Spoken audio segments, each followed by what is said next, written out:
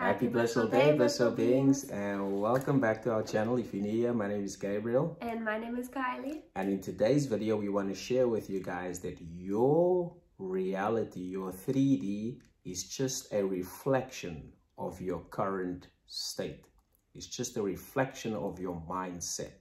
When you change your mindset, you change your 3D automatically. You don't even have to lift a finger, because your 3D is just a mirror.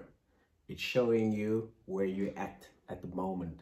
So if you don't like what you see in your health, your happiness, your wealth, your bank account, all you have to do is just go within your closet, the imagination. You just go within your imagination and you change that. And how you change it is by accepting what you really, really want. What do you want? I don't know. Kylie doesn't know. It's your reality. What do you really, really want? Now that you're clear in what you want, accept that you have it now. In other words, you have to accept that you are the person who now has your desire. So if you want a Ferrari, you have to accept that you are a Ferrari owner. And you have to live from that place. So in other words, when you think about your Ferrari, you have to think now, I'm actually going to take my Ferrari to the car wash or to the valet on Wednesday. And then on Friday, I'm going to go to my best friend and take my best friend for a ride. Because he's always been bugging me and asking me, when are you going to take me for a ride? When are you going to take me for a ride? And you do this all in your imagination. So when you do that in your imagination, you're fulfilling yourself. And when you fulfill yourself, you don't have the need to look at the 3D for where's the Ferrari coming? How's the Ferrari coming? Because you now know and understand that your imagination is the only reality, and whatever you accept in imagination reflects in your 3D, whether you like it or love it.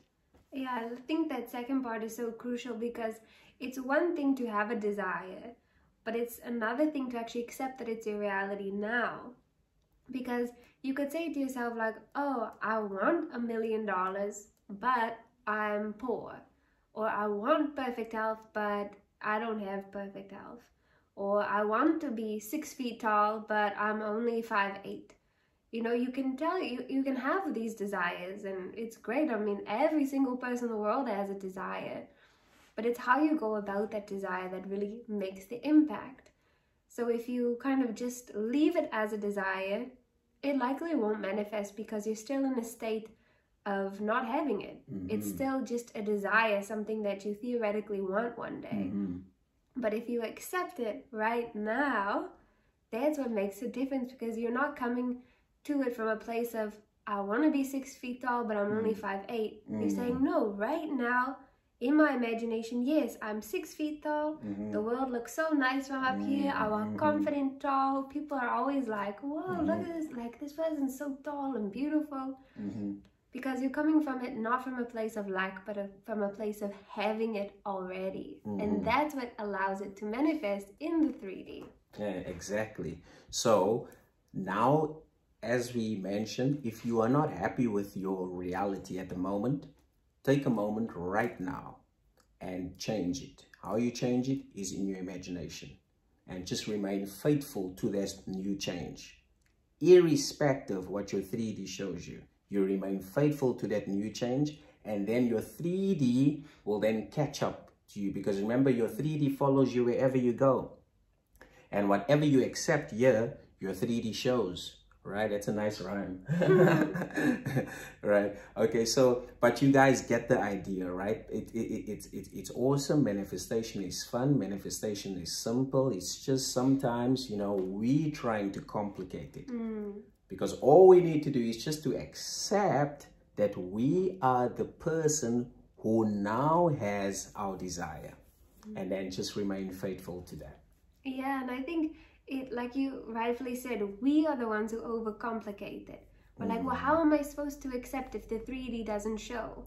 Well, because you don't have to accept the 3D not showing it. You accept your imagination. You accept what you feel and what you experience in this amazing, wonderful, true, higher self of yours. And that's what makes all the difference. Indeed, indeed. So there you have it, guys. Now you know exactly how to change your 3D. Remember, don't fight your 3D. Your 3D is simply harmless.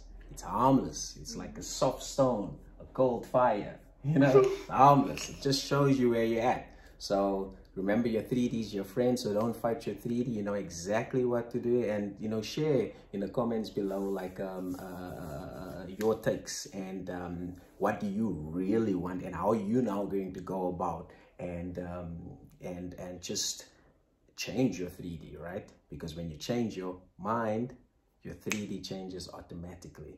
Having said that, thank you for commenting, liking, sharing, subscribing, and as always, keep smiling, enjoy your blissful day, and if you're interested in one-on-one coaching, you can find all the details below. And having said that, thank you.